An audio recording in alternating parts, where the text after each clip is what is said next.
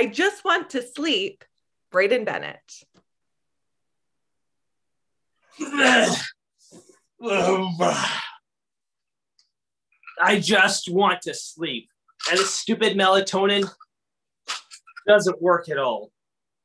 I tell you, this past summer, I would go to bed and fall to sleep instantly. I was so tired. But come 1 or 2 in the morning, ping, I was wide awake, ruminating about everything and nothing. I tried everything to fall back to sleep. I would count the sheep. I would try breathing deeply, like Doreen. I even tried reading the boring parts of the Old Testament. And Joseph, there's lots of those. But nothing worked. I would toss and turn. It was exhausting. And of course, I knew what the problem was. I had too much to do on my plate. I mean, way too much. My plate was overflowing.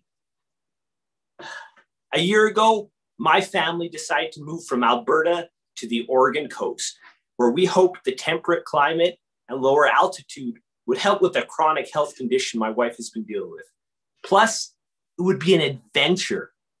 And it has been all that.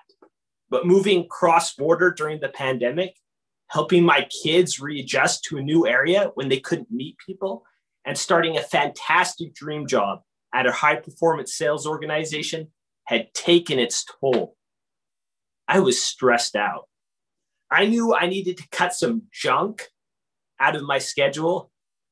But of course, I went about it all the wrong way.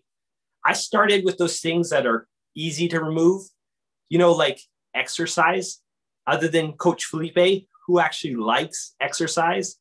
That was gone. And then there's family. It's not like I didn't spend time with my wife and kids, but I hate to admit I was less present, less engaged than I should have been. I was distant to those who mattered most. And then there's Toastmasters. Now that's a time suck, right? I didn't leave, but I took on less meeting roles. I never got around to writing speeches, and my promo emails were short, uncreative, and always last minute. And removing these things from my life didn't help at all. They absolutely made it worse. It wasn't until I finally internalized the advice from religious leader Russell M. Nelson to control those things you can control, and by adopting a activity flow chart from author Tim Ferriss, that I actually stopped and evaluated how I was spending my time, especially at work. I realized that if I did things that I didn't enjoy, didn't increase my sales commission income, or that could be delegated, I was just adding unnecessary junk to my to-do plate. No wonder it was overflowing. It's taken some work, but here are a few things that I've intentionally changed to reduce my to-do calories. First, and maybe most important, I've decided to only open and respond to emails at work 2 times a day, at 11 and 3:30. And I can only begin to tell you how incredible this change has been. I'm able to get in the morning and work on the most important tasks without having the distraction of email. And you know what? When people are urgent, they call me. Otherwise, they can wait a couple hours. And it's amazing how many things just kind of go away when I'm slow to respond.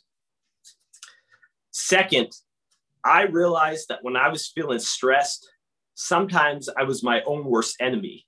I would self-medicate with a little distraction of my own. I would check hockey updates, scroll through a little bit of Google News. It was just stopping me from getting those important things done so I could have some free time. So just like Tammy Nischuk, I've committed to only checking NHL updates on Oilers game day. and only checking Google News once a week, because who really care what Joe Biden's doing today? Finally, I got really critical about how I was spending or what I was saying yes to at work. My income is based off the revenue I can generate from my company. But it's amazing how much double stuff, fluff comes up every day. Like somebody email, hey, I can't download this software. My mantra is delegate, delegate, delegate. Now I have to be honest, between family and church commitments, work and Toastmasters, my plate's still pretty full, but it's not overflowing anymore. This busy for busy sake stuff, juice ain't worth the squeeze. When I'm intentional about what I choose to put on my plate, I can get the important things done and things that give me energy. Like this, speaking at Toastmasters. I've been able to work a few less hours every week and spend that time with my family, doing the things we enjoy together. And yes, coach, there's a few hours every week to get to the gym again.